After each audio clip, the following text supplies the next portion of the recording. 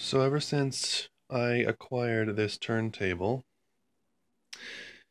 it's been mostly used for parts.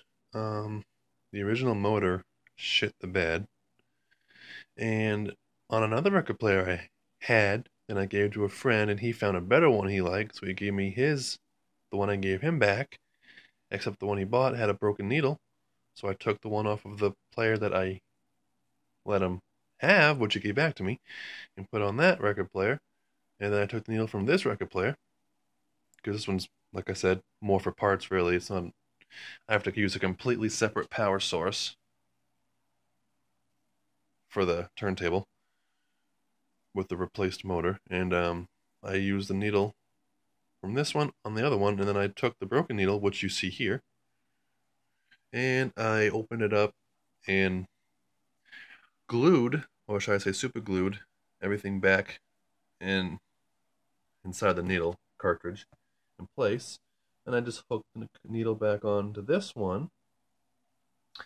And for being a broken needle, it sounds a lot better now.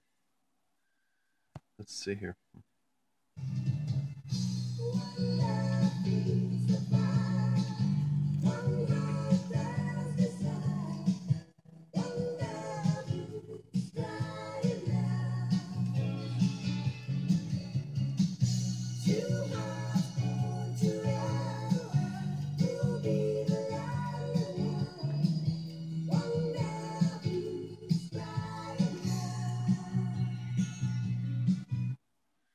And yeah, and this is where the original motor sat, and that one shit the bed, so I put in a new motor, and as you can see there's a red wire and a black one somewhere. There it is.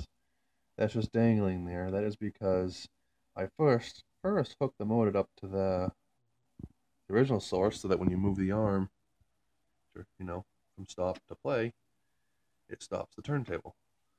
But since the motor ran way too fast and in the wrong direction, I reversed the wiring so the motor can run the opposite direction.